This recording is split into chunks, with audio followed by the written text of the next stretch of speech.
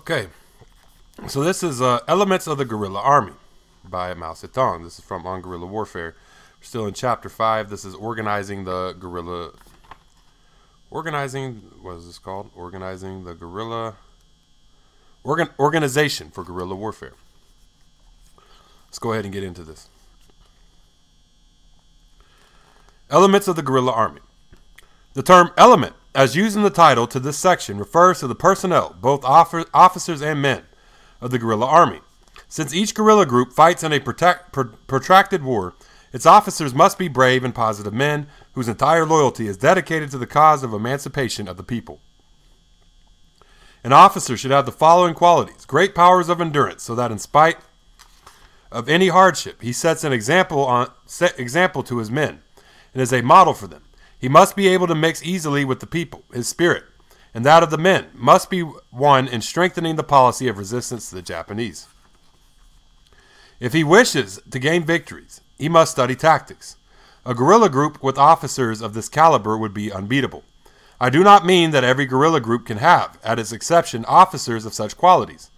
The officers must be men naturally endowed with good qualities, which can be developed during the course of campaigning. The most important natural quality is that of complete loyalty to the idea of people's emancipation.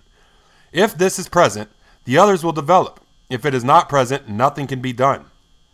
When officers are first selected from a group, it is this quality that should receive particular attention. The officers in a group should be inhabitants of the locality in which the group is organized, as this will facilitate relations between them and the local civilians. In addition, officers so chosen would be familiar with conditions. If any locality there are not enough men of sufficiently high qualifications to become officers, an effort must be made to train and educate the people so these qualities may be developed and the potential officer material increase. There could be no disagreements between officers native to one place and those from other localities. A guerrilla group ought to operate on the principle that only volunteers are acceptable for service. It is a mistake to impress people into service. As long as a person is willing to fight, his social condition or position is no consideration. But only men who are courageous and determined can bear the hardships of guerrilla campaigning in a protracted war. A soldier who habitually breaks regulations must be dismissed from the army. Vagabonds and vicious people must not be accepted for service. The opium habit must be forbidden, and a soldier who cannot break himself of the habit should be dismissed. Victory in guerrilla war is conditioned upon keeping the membership pure and clean. It is a fact that during the war the enemy may take advantage of certain people who are lacking in conscience and patriotism and induce them to join the guerrillas for the purpose of betraying them. Officers must therefore continually educate the soldiers and inculcate patriotism in them. This will prevent the success of traitors. The traitors who are in the ranks must be discovered and expelled, and punishment and expulsion meted out to those who have been influenced by them. In all such cases, the officers should summon the soldiers and relate the facts to them, thus arousing their hatred and detestation for traitors. This procedure will serve as well as a warning to the other soldiers.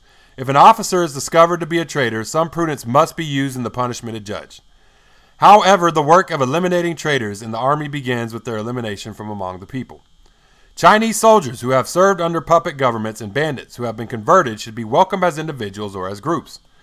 They should be well treated and repatriated.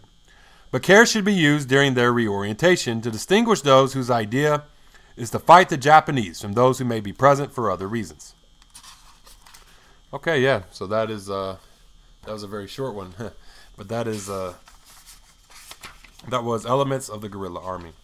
So yeah, so that's the end of Chapter 5. We're gonna that was Organization of the Guerrilla Army, or Organization of Guerrilla Warfare. Let me see which one that was. What that's called.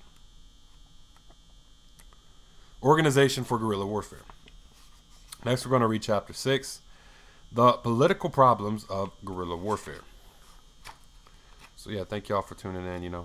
Facebook, Twitter, YouTube, TikTok, Tumblr, and Medium. All of these are Marxist. Follow me there, and y'all have a great day. Dodada Goi.